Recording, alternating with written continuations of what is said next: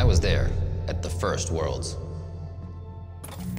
Now that we're wrapping up season 1, we really want to establish it as one of the top esports titles in the world.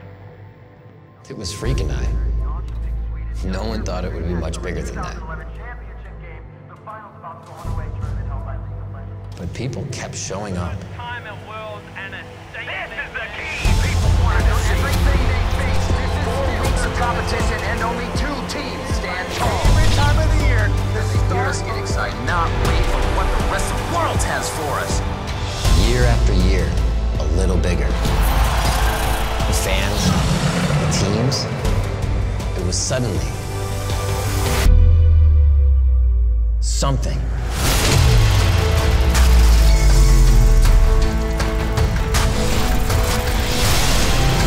It was this explosion of everything.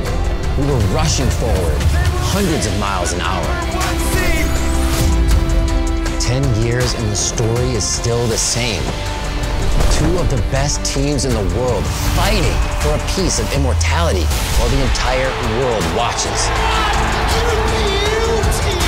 But this year, it's the 10th anniversary of Worlds, a natural reset. Whoever wins this year, that's who's taking over. That's the future. And your 2020 Worlds finalists, Damwon Gaming versus Su Ning. This could be the team winning fight!